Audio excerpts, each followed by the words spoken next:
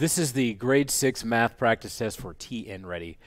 Question number 16. This question is the type of question for people who like teaching math classes. They get all warm and fuzzy inside. I like to teach students in math, I guess. I mean, I don't care about this, but it has lots of parts to it that they would just get all giddy about. Anyway, the area of a rectangular patio is 90 and 3/10 square feet. The length is 10 and 1/2 feet. What is the width in feet of the patio? So I have this rectangular patio. Just kid yourself and pretend it's a rectangle. I know it's not.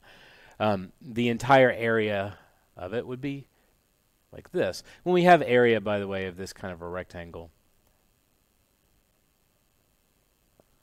say I have 4 up here and 2, so it's 8, right? 4 times 2, so that we're going to use that. The length is 10.5 feet. So I need to figure out what goes here. I'm trying to find the width.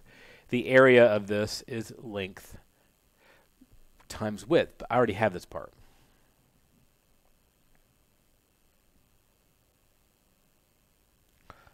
I need to figure out a way to determine, okay, if I multiply, what do I need to multiply 10.5 by to get 9 and 3/10? And there's a few ways that you go about doing it.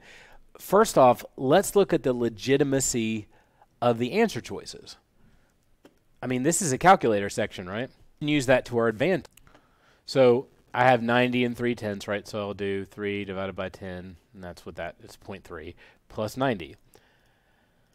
So what I can look for is, okay, what if I take 10.5, which I'll make a note to myself here.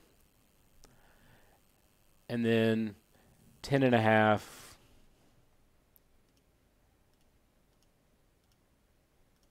0.5 plus 10.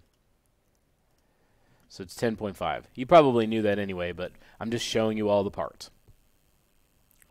Now I can just test these to see if they will give me this answer, and it's the quickest way to find an answer. I'm also going to show you the math way. Don't worry, teachers. So 10.5 times, and this one has parentheses, so I'm going to use it, 5 divided by 43. And I close that.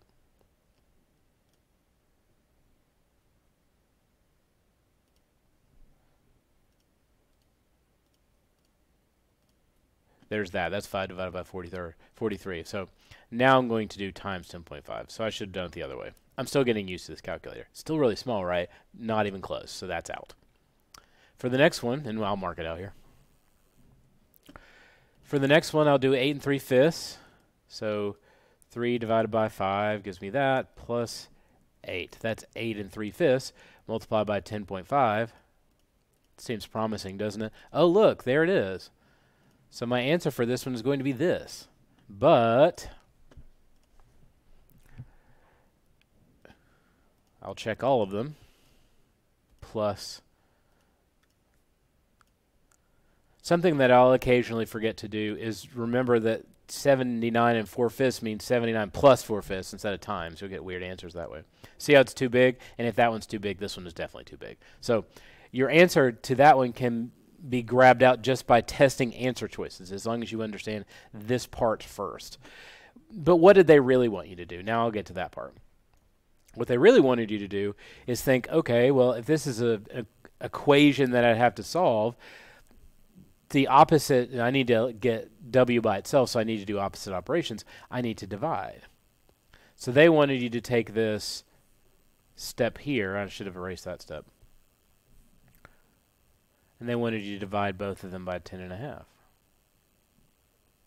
So they want you to do 90 and 3/10 divided by 10 and 1/2. So I'd have to convert, this would be 90 10 over 10s plus 3. So 10 times 90 is 900 plus 3 is 903. And then that's over 10.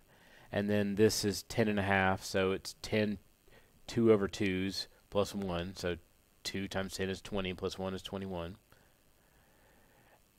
And then I'll do keep it, flip it, switch it.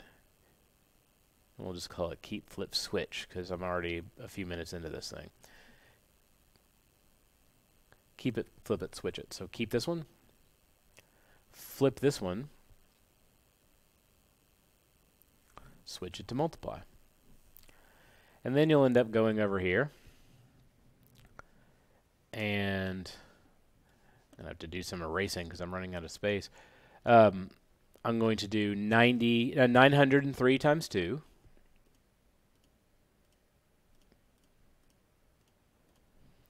$18.06.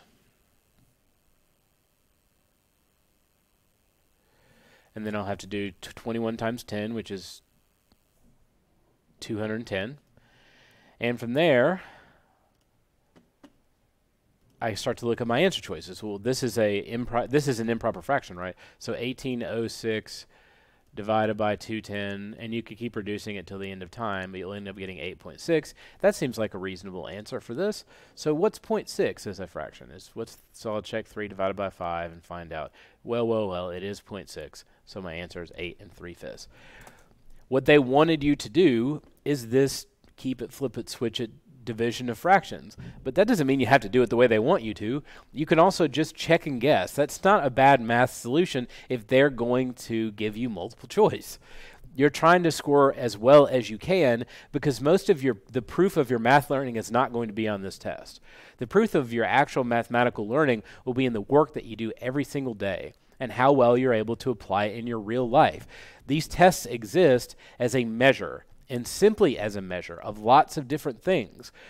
So if they're going to try to measure your entire learning in one test, you should use the test structure to your advantage. And in this case, I am using it to my advantage because I know that this number times some number is going to give me this area. So I'm going to test these to see if I multiply by this 10.5, what answer will give me 90 3/10, because it'll make my life go quicker and I don't have to spend so much time trying to do all this stuff, which takes a lot longer. I don't have any opinion about how you solve this question. I really don't. And if it were an assignment, I would probably tell you you have to. I'm telling you they don't require you to do it any specific way based on the way the question is structured. So use your best judgment about what you need to do to score as well as you possibly can.